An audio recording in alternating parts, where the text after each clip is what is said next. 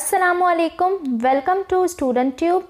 आज के इस लेक्चर में हम चैप्टर नंबर 1 सेट्स एक्सरसाइज 1.1 का क्वेश्चन नंबर 9 सॉल्व करेंगे।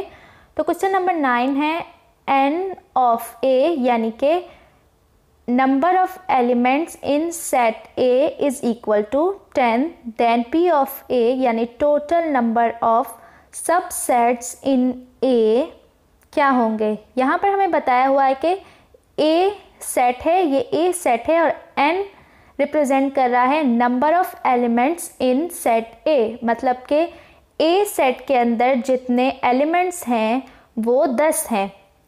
तो p ऑफ ए क्या बता रहा है, p ऑफ ये बता रहा है कि टोटल सबसेट्स कितने होंगे। तो अब हम इसे यहाँ पर सॉल्व करेंगे।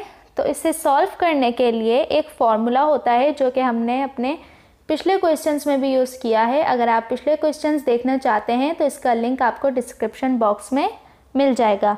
तो यहाँ पर फार्मूला है 2 की पावर n। अब ये फार्मूला है जिसके ज़रिए हम इस क्वेश्चन को सॉल्व करेंगे। अब ये वाला n रिप्रेजेंट कर रहा है इस 10 को, तो 2 की पावर आ जाएगी 10, ठीक है। अब हम 2 को 10 टाइम्स मल्टीप्लाई करेंगे, मतलब 2 10 20 नहीं करेंगे, 2 इंटू 2 इंटू 2 करेंगे। देखें यहाँ पर जैसे 2 इंटू 2 देन अगेन, मतलब हम 2 को 10 मरतबा मल्टीप्लाई करेंगे।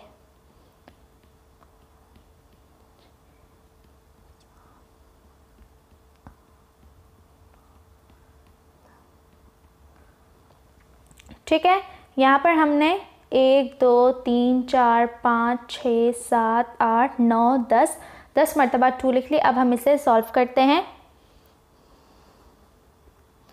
तो यहाँ पर 2 2 ज़ा 4, 4 2 ज़ा 8, 8 2 ज़ा 16, 16 2 ज़ा 32, 32 2 ज़ा आ जाएगा 64, 64 2 ज़ा 128, 128 2 ज़ा 256, 256 2 ज़ा 512 and 512 2s are 1024।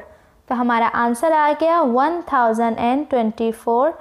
अगर हमारे ए सेट में 10 एलिमेंट्स होंगे तो इसके टोटल सबसेट कितने बनेंगे, 1024 यानी कि 1024 सबसेट्स बनेंगे।